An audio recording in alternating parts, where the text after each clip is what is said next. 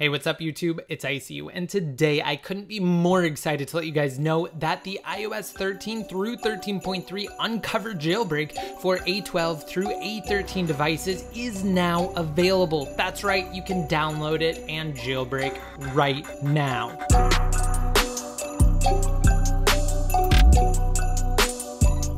Alright, so to start off, I just wanted to let you guys know that this is not the full-fledged jailbreak tutorial. I'm merely letting you guys know that the jailbreak is out.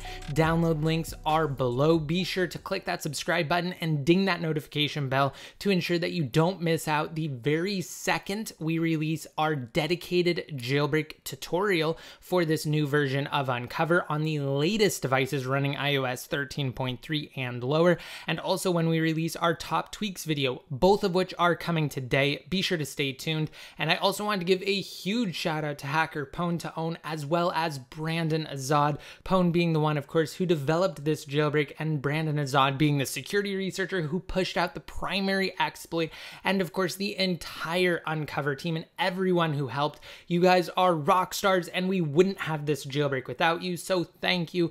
Links that you need for them will be down below in the description, as well as a donation link for hacker Pwn2Own if you want to contribute to the development of Unc0ver.